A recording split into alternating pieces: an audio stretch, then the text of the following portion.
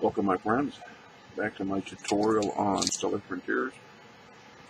The topic of this particular installment is creating your defense forces. And some people might ask, well, this is a game of exploration, it's a game of solo play, why would I need a defense force, blah, blah, blah. Why would I need to keep track of them, blah, blah. Well, the game mechanics allow for interactions with what I call opposing forces, or op force, and these can be pirates, bandits, gangs, rival house lords, other players.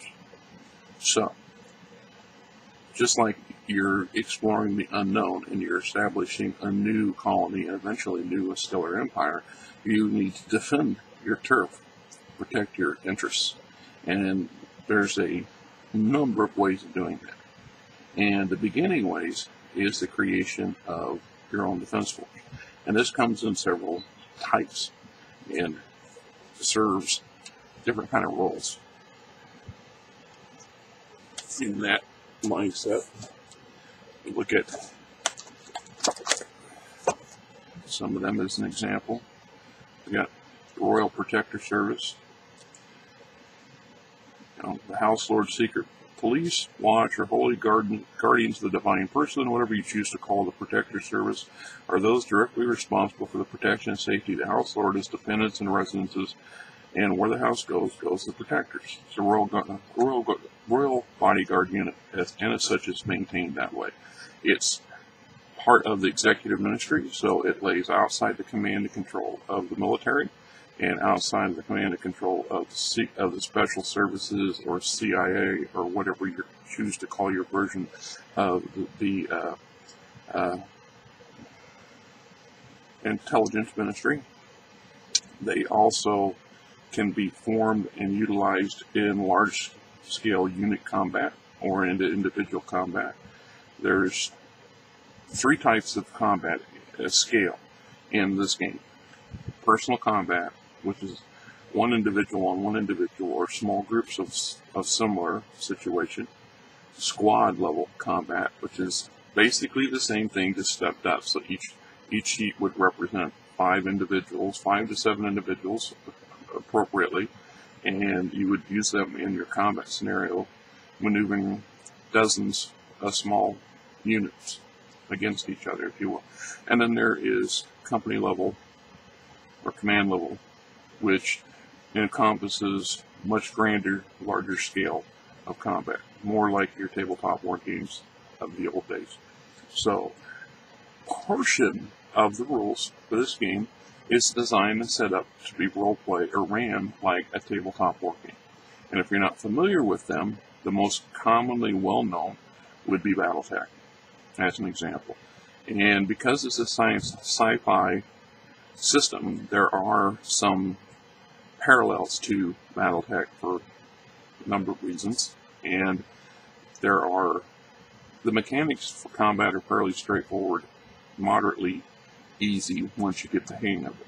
It's a little bit tricky at the beginning, especially when it goes against a person's nature to not fudge things. If you follow the true random roll situation, which the law of probability, as it's been pointed out to me, just my version of the law of averages, will dictate the way the rolls are more or less going to fall. And if you roll on that chart and follow the actions and reactions of your opposing forces, you get an actual decent set of combat without needing 2 people sitting at a table. Although I will always acknowledge it's always better in company. So having 2 or more people engaging in a tabletop war game is an enjoyable way to spend an afternoon. And if you can get some people who don't necessarily want to play the game, but will play the opposing force for you, you could work out your combat that way. And it could be done over the internet. Just something to consider. The Royal Protector Service, your game allows, at the beginning, your House Lord arrives, or House Lady arrives with 2 platoons of the Royal Protector Service, and you gain an additional platoon every time your population increases by 25,000, which is the standard for most of the units. You can also recruit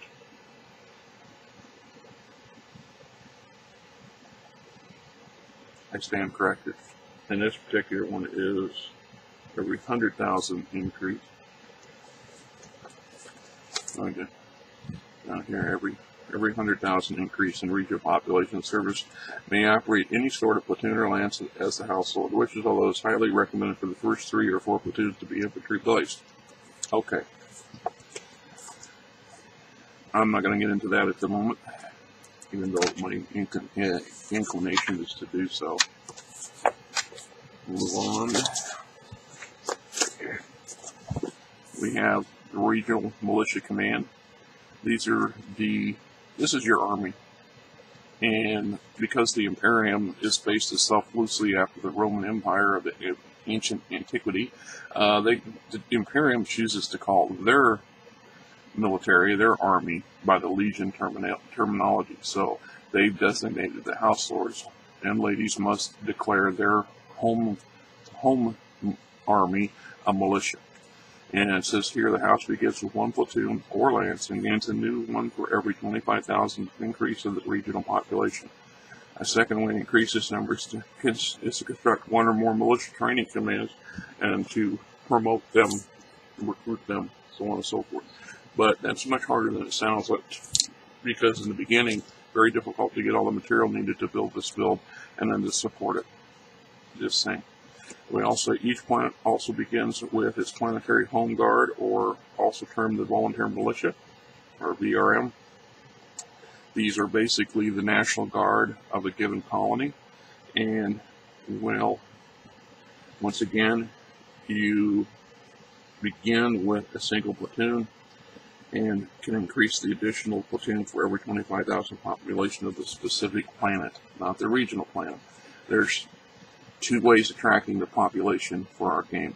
Planetary population, which is based off the individual colony that you've created, and the regional population, which is the total population that's under the control or direct influence of the house lord, i.e. colonies that you've established, that you've gained or you've conquered or you've annexed to some degree and maintain control of.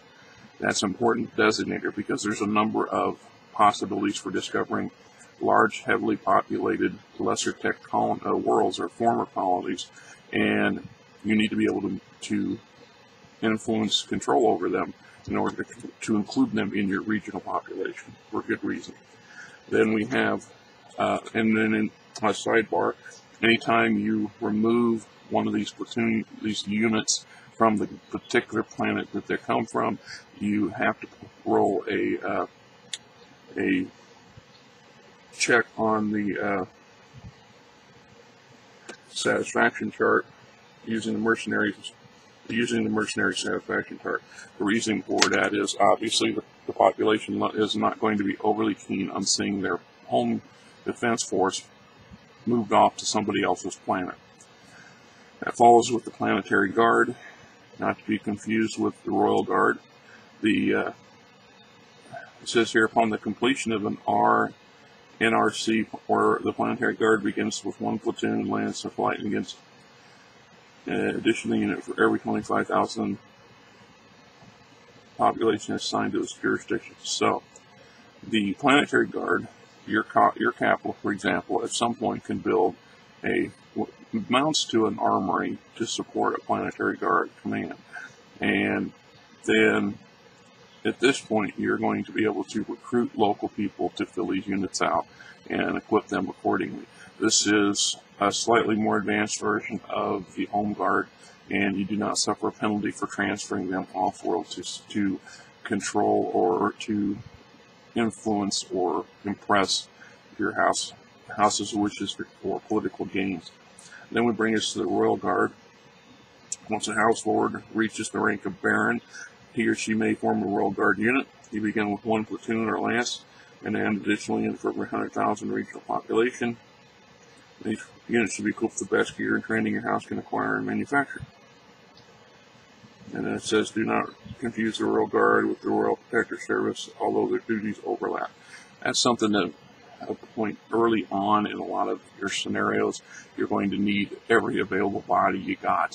And especially when you're trying to spread over your distance and a number of worlds and influence situations or deal with problems, and you find yourself borrowing this force or that force or this force, or intermixing them on a slightly on the next level of command, at the company level, because you need additional support. All of these military units require tech support units of some degree. This is in part drawn from the tech pool that you have for your given planets or your region, and by recruiting higher technicians as needed or as available. Then we have what's called the irregular commands. The irregular commands are often company-sized or smaller, usually formed and supported by a noble or trusted platinum to provide additional forces for the defense. Okay, so your house lady could choose to have her Royal Musketeer Service, as an example, as a lame example. And doing so, it falls out of the framework of all the other commands. So she creates this, and in enhancement, she's creating a second private bodyguard, or a second team of troubleshooters. And they may be very specialized, they may just be hired goons, but there's the mechanics for allowing you to promote and create these people. Another common example are scout platoons or scout units. My initial houses created these. Several of my beta testers created them to quite success. These are semi-independent military organizations that answer to the House and the House Command and supplement both the intelligence service operations and the militia or the military operations. So they have dual roles, and there's a slight different method on how they gain ranking as opposed to the standard. All your standard units gain 1 point of ranking each cycle, regardless, because they're constantly training or updating their knowledge of whatever it is they do. Irregular commands and mercenaries do not do this. They basically sit on their butts, enjoying their downtime. It's only during active missions do they gain ranking. Where in house units, the traditional house units will gain ranking whether or not they're in action. They will double down. So when they are in action, they gain 2 points as opposed to 1 point. So they increase a little faster. Which brings us to mercenaries. Mercenaries fall under the opposing forces chart section of the book, or right adjacent to it in its own category of mercenaries. These are what they sound like. These are soldiers for hire, command units for hire. And they will crop up as events or as part of cargo being transported by freighters and what have you. And these are another way of augmenting your defensive forces or your offensive forces. They just come at an increased cost, which every military unit you create costs money. The bare minimum, a light infantry platoon, which is 25 people, basic equipment, pistols or rifles, melee weapons, light body armor, no vehicles. That's light infantry, LIF. Will cost you 1.67 credits per cycle to maintain each platoon. So potentially a company of these individuals could cost you 5 or 6 credits a cycle. And it don't sound like a lot, but like modern militaries today, the modern government budgets today, this accumulates quite rapidly. So if I'm running 10 different units, I'm now 10 different platoons, and they all are light infantry. Now I'm paying out 16.7 credits per cycle of my budget to maintain them, to pay them, keep the equipment in top-notch operation, and keep the basic supplies flowing. Mercenaries use the same formula, except they have a modifier based on their ranking. So the more experienced the unit is, the more expensive they are. Just like the larger they are, they increase that modifier slightly too. So a light infantry mercenary unit that's light infantry might cost you as much as 2.5 credits to operate, to keep employed. And there are a set of rules for contracts for gaining these units, and if the house fails in its side of things, there's modifiers that should be applied. So you take negative, the next time somebody wants to hire mercs and you've not kept up your end of the bargain on the previous group, well, then it's gonna be more expensive and harder to gain additional mercs. And usually the more negative your house is, the weaker or the lower grade merc units are available. The more experienced, the more elaborate ones will not accept the contract. Then we have secondary forces. One of these is a colonial constabulary, your local police force, which could be created in platoon levels, and a few other agencies which don't belong in this particular vid, so we won't cover them. The one that comes to mind right off the bat that's the most common is your intelligence ministry. The ministry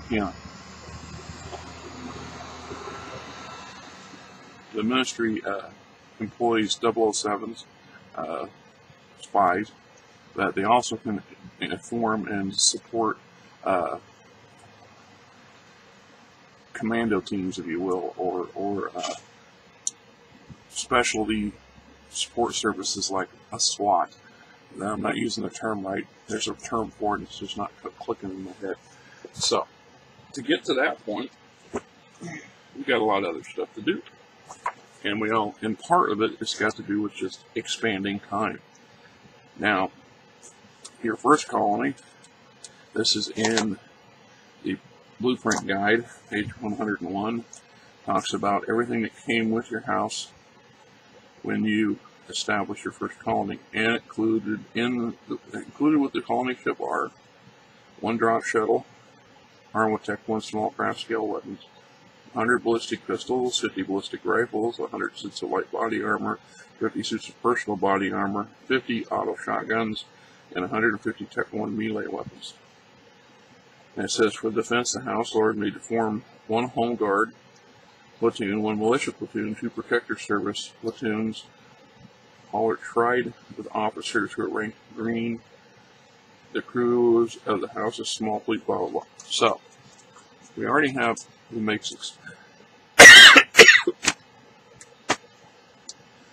So what I recommend is creating what I call the house warehouse, or the military's warehouse. Every planet that you build a storage facility on includes space for storage for the house's purpose of this sort of thing. Now, manufactured materials and natural resources each have their own category, and a standard storage facility is rated at 300 tons, 150 for the market, 150 for the long-term storage, so 300 total. Now, what we don't have is basically an unlimited number of additional storage slots for non-sellable items. You're not likely to put these things on a direct market. Not saying that if your house doesn't go into mass production of light body armor, for example, you couldn't add that to the specialty section of your exchange, but it's not likely, because the odds are really good that you're never going to get enough of this stuff down the road. You're going to find yourself actually needing to purchase a lot of your gear and equipment. There just isn't enough to go around, especially in the very early days. And this allows us to track what's available in the warehouse. Once we've assigned equipment to a unit, we deduct it from here. That goes without saying, right? So I'm going to start with my Royal Watch here. This is what I choose to call for my house, my protector service. Like I said, this is the Secret Service and a bodyguard service, and to some degree, the left hand or right hand of the house as needed. And to that fact, it behooves me, whenever possible, to give it the best amount of equipment that I can. Now, when we talk about unit designation, the first basic is a light infantry platoon. There are medium, there are heavy, there are assault platoons, there are combat units with vehicles, then there are specialty units like tank platoons, tank lances. These become lances because that's just makes them easier to designate them separate, and they have fewer personnel, but they equip with heavier equipment. It's possible to motorize or mechanize a platoon by adding transport vehicles of some sort. Another way of spreading your forces out and giving yourself more flexibility is to create a transport platoon within your company level equipment, and in that particular unit you may put your transport vehicles, so you have enough transports to the rest of the platoon or company can be transported, or it can be transported piecemeal, being that you can deliver 1 or 2 platoons and over a stretch of time to a situation as needed. Though in some cases, a lot of times, just the bare bones infantry is all that's necessary. When you're talking the Royal Watch or your protector service, these are the people that are going to be around keeping an eye on things, protecting your house lord's back, so to speak. They also potentially protect the turf, the immediate royal family's residence, the royal palace, for example, the executive ministry office itself, the various places that the house lord or lady decide are their personal place. So if you were to construct a summer palace someplace, for example, down on in a tropical area of a planet or something, you might want to have a squad or 2 of these people there if you have sufficient numbers to keep an eye on, other than having to rely on hired mercenary style security companies. So the first thing we do is designate that this is the Royal Watch. I've made this alpha platoon already, so its type is going to be light infantry. There's a whole section in the book, on the core book, that explains the breakdown of all the different acronyms for all the different types of units and why. The standard amount is 25 troops, which, if I chose to create this at squad level, and in a future installment of this, we will do that, not for a different purpose, and we'll get to it. But each squad is roughly 5 people, so the average platoon has 5 squads in it. We know that the ranking, according to the book, because it's initially starting out, is tried. That gives them 100 points to start with, and that the officer is green, and starting out with 200 points.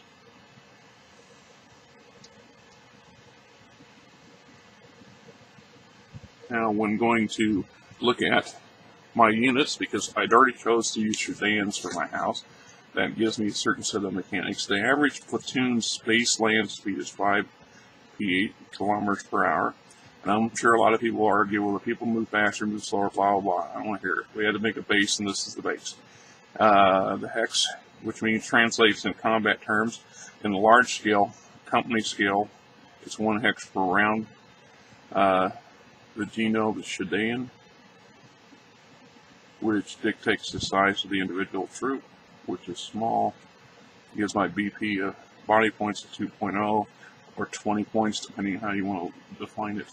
There is no damage reduction at this point. I don't have any equipment for that. My base CAT, or combat attitude, or a combat attribute, is plus 26. Now, I get there because every unit starts with a plus 10, and then there's if there's a racial modifier, in this case the Shedans actually gain a bonus, and then there's a bonus for the fact that the Royal Protector Service is considered fanatical, and not all units are fanatical.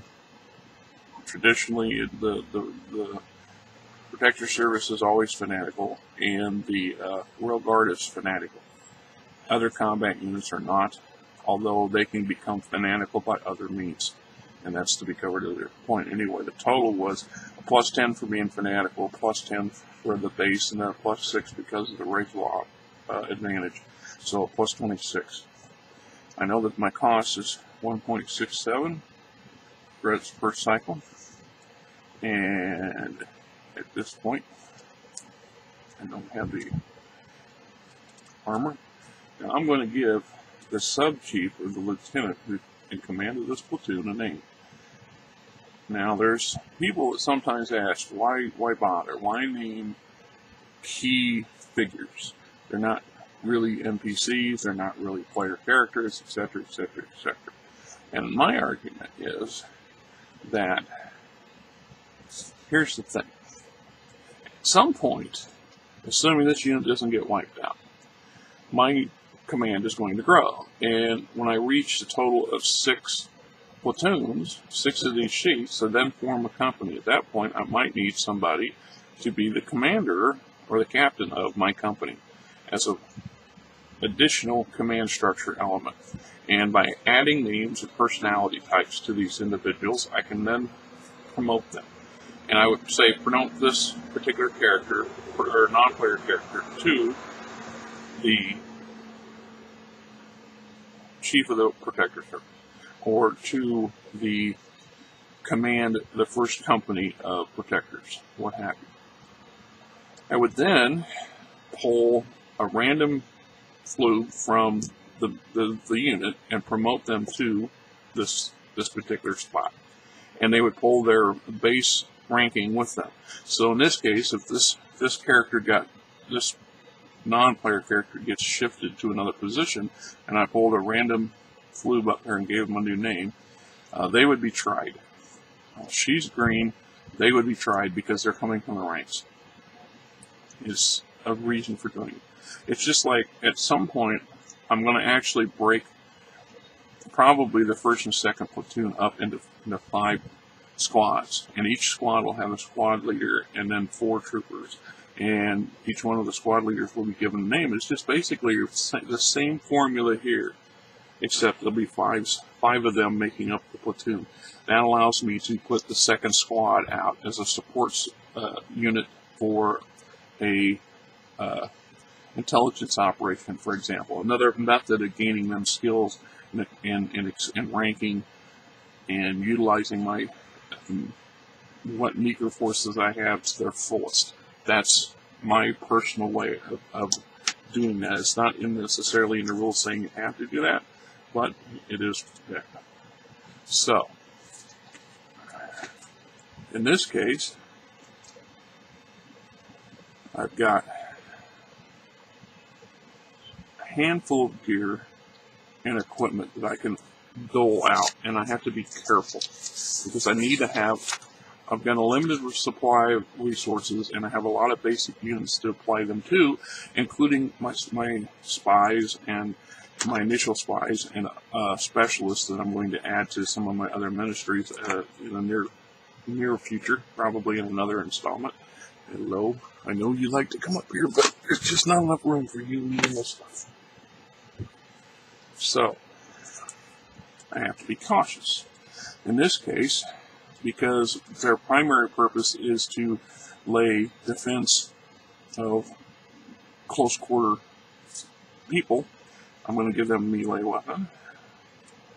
Now, it's a ubiquitous term, melee weapon.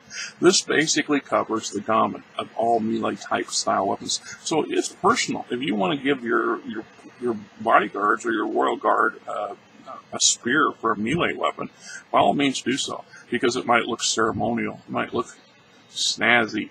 It also serves a purpose. It's a defensive weapon and applicable. It's also going to be Tech 1. And I started out with 150, and then I deduct on my list 25, so now I would have 125. And then I'm going to use ballistic pistols, which is also Tech 1, and deduct it from there. And since I have the armor, I'm going to give them some personal body armor. I think that's what I forgot. Yeah. Personal body armor,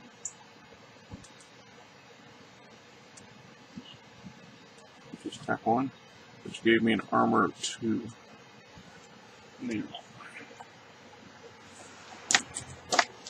Bringing the equipment guide.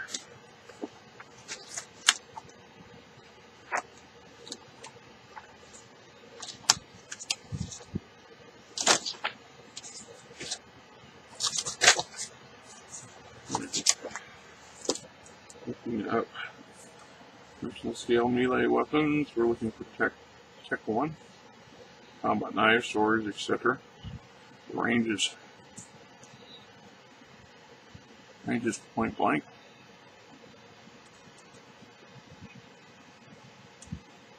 Attack modifier is +8.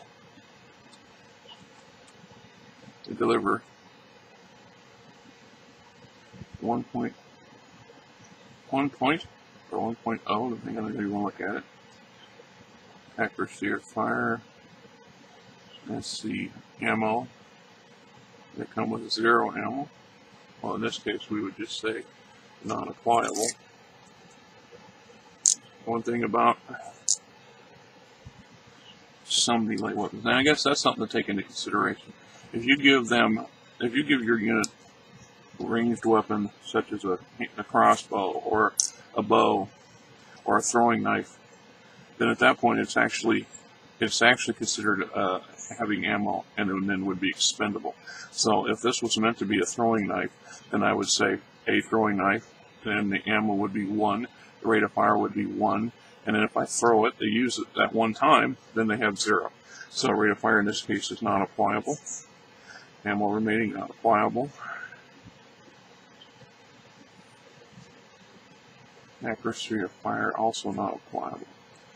Our 2-hit ratio is then going to be the base cat is 26, an additional 8, so 34. 34% chance or less of hitting whatever it is they hit minus the defense or the damage or the defense of the other guy. So there you have it. And pretty much all there was to creating this particular unit. Now I'm going to take my ballistic pistol, I guess, when we get that on it too. We got personal melee weapons, and we got personal ranged weapons. So there, I've tried to cover pretty much every category of weapon.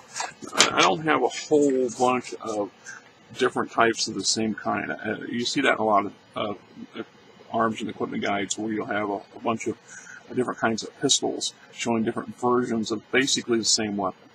I chose not to go that route. I chose to just give you the stats, the mechanics for the individual category that pistol falls under.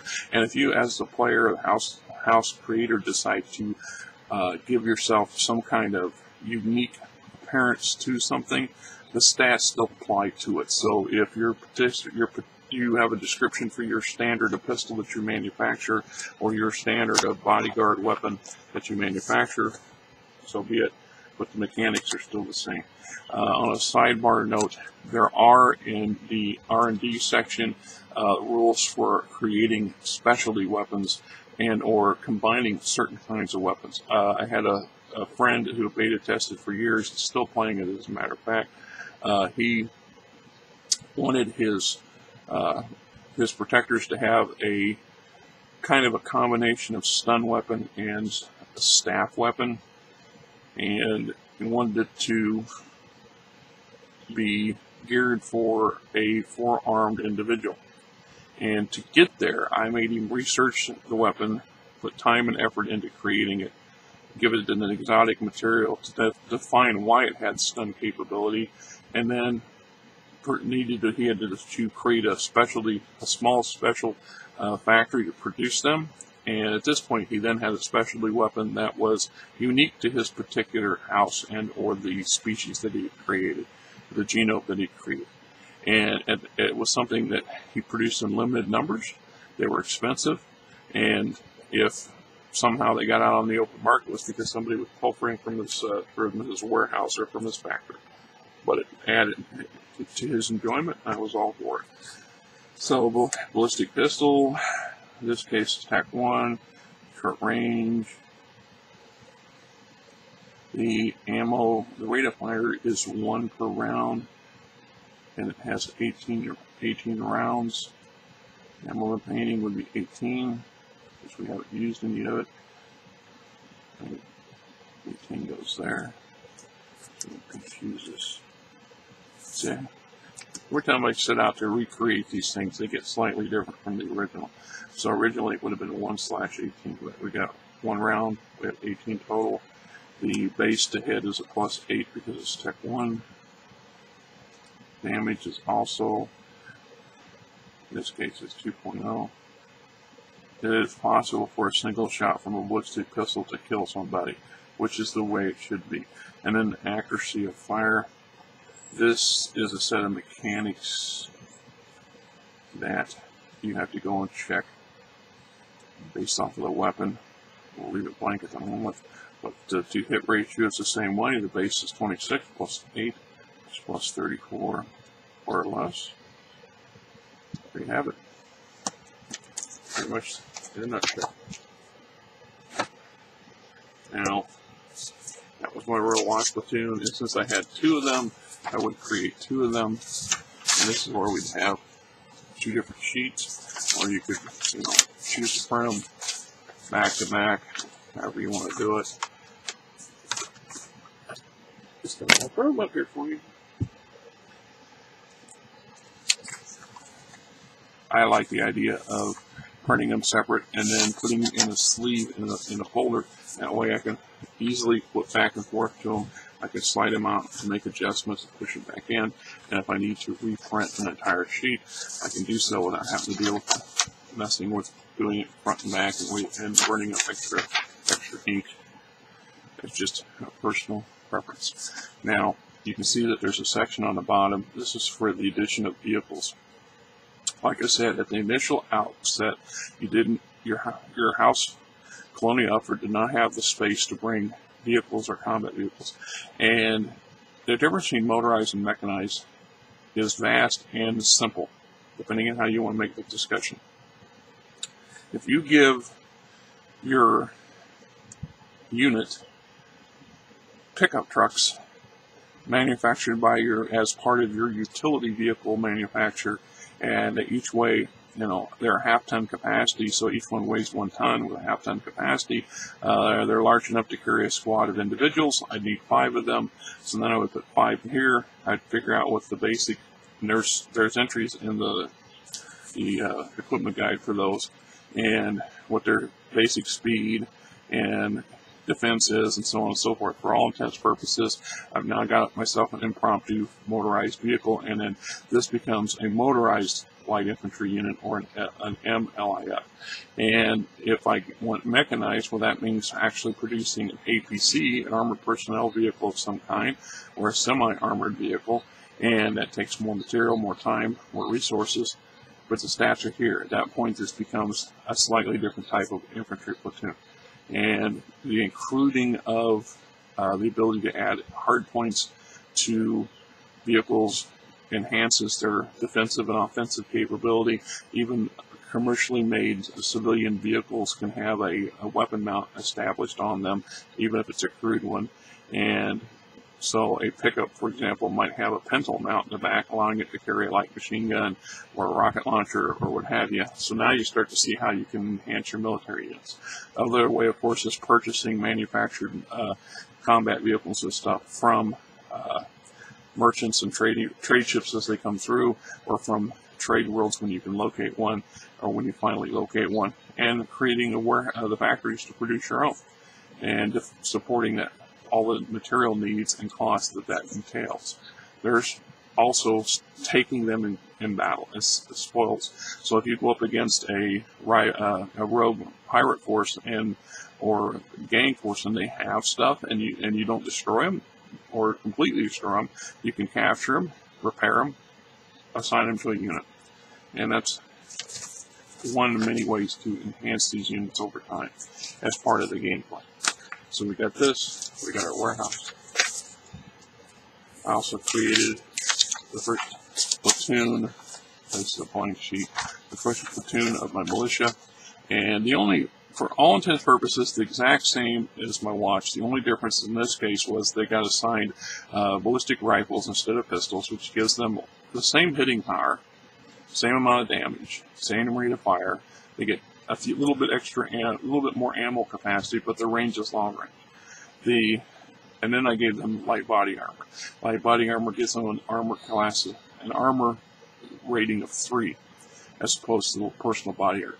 Now, distinctive appearance. A light personal body armor could look like a suit that's bulletproof. It could have, you know, a bulletproof vest could categorize as PBR, whereas an actual more robust looking physical armor where you've got a bulkier jacket that's got, you know, ceramics or other elements in it that's supposed to be resistant to weapon fire, looks more militaristic, would be your light body armor.